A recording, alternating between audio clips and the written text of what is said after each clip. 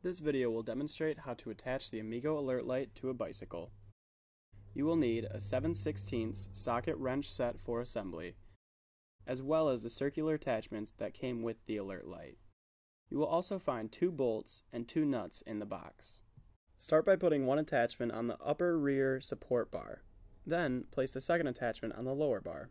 You want it to be tight, but not so much that the holes of the attachment do not line up. If this is the case, you may need to choose a larger square attachment that also comes with the product. Next, you will grab the alert light holder from the box. Make sure the pinched end is facing downward or the alert light will not fit. Line up the holes on the holder with the holes on the upper attachment and put the bolt through all 4 openings. Fasten the nut on as much as you can with your fingers. Do the same with the bottom attachment. You can now fasten the holder with the socket wrench until neither attachment slides. Just slide in the flag so it fits tightly and you are done. Enjoy your Amigo Alert Light.